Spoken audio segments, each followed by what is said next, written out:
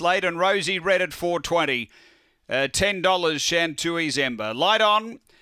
We're ready here at Gawler. It's race 4. They're right to race. Reserve goes from 2, Dunkell.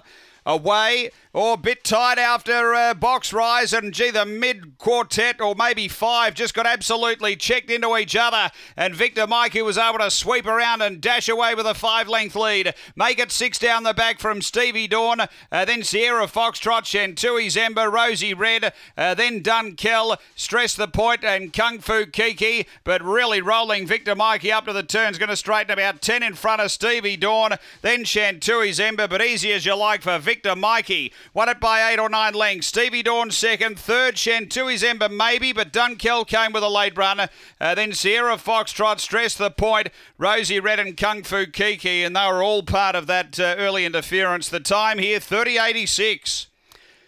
Too good, Victor Mikey. Able to sweep down the outside early, grab the front and really put them away. Good win. Number 8 for Tony Rasmussen.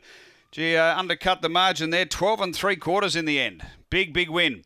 Number 8, second, going to 1, Stevie Dawn for Graham Brown, and 3rd to 7, Chantui's Ember for Nathan Goodenough. It's 8-1-7-9, 4th race 4 at Gawler.